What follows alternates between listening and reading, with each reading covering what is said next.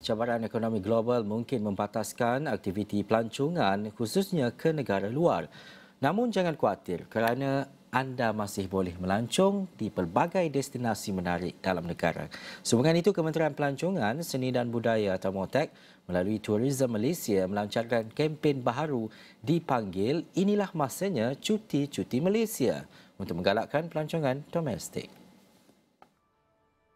Timbalan Menteri Pelancongan, Seni dan Budaya Khairul Firdaus Akbarhan berkata, kempen tersebut bermatlamat untuk mengingatkan semula warga Malaysia bahawa negara ini mempunyai segalanya untuk dinikmati dan dialami. Bukan sahaja menarik tetapi juga tidak perlu berbelanja besar sesuai dengan keadaan semasa yang agak menekan.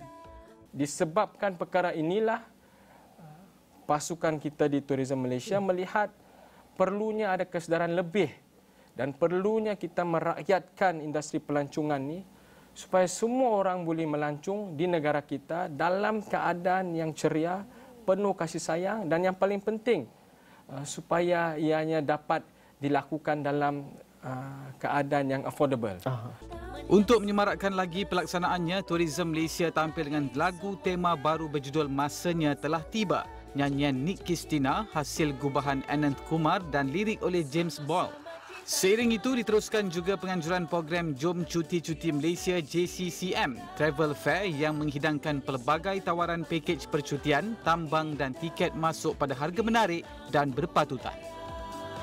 Dan yang paling penting, kita sebagai rakyat Malaysia dapat merasai segala bentuk promosi yang telah dilakukan oleh kementerian, terutamanya Tourism Malaysia, supaya orang Malaysia, rakyat kita dapat mengecapi sebenar-benarnya apakah Malaysia itu sebenarnya.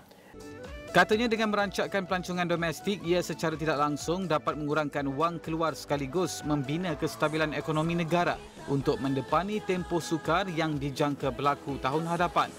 Selain itu, Khairul Firdaus memberitahu MOTAC juga menyasarkan kemasukan 15.6 juta pelancong luar pada 2023 dengan anggaran perolehan sekitar 120.4 bilion ringgit.